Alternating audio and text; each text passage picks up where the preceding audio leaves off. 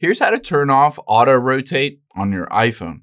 Now you're going to take your finger and swipe down from the top right, and we're going to just tap and hold towards the bottom of the screen. You can see this is my control center, but I don't have the option or button that I need. So I'm going to tap add control at the very bottom. And then I'm just going to swipe down and I'm going to look for orientation lock. That's essentially what they call auto rotate. Or you can just hit search here and just search for orientation lock.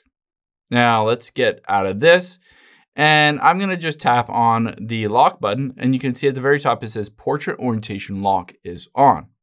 Now, if I open up a website, say apple.com or youtube.com, I can go in here. And even if I rotate my screen like this, it doesn't rotate my basically orientation of the portrait mode.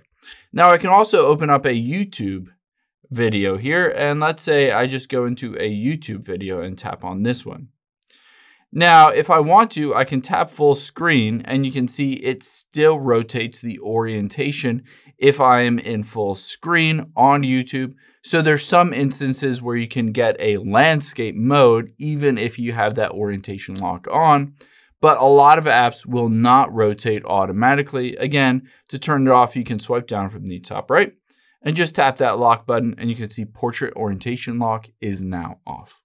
I hope this helps. If it did, hit the subscribe button down below. Really helps me out. Thanks, guys.